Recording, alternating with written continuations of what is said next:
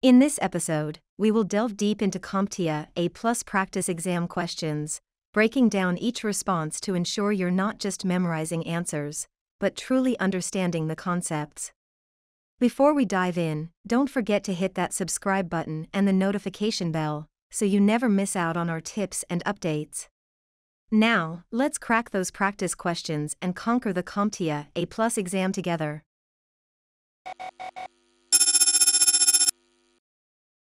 Question 1.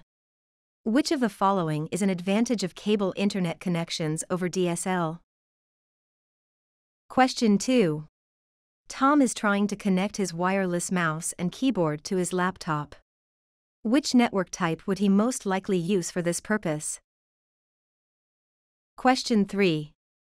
A customer is having trouble connecting to their home Wi-Fi network from certain parts of their house. Which tool could you use to help determine the optimal placement for the wireless router? Question 4.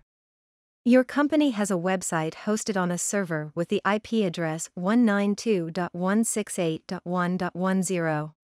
You want to make the website accessible using the hostname www.examsdigest.com. Which DNS record should you create to achieve this goal?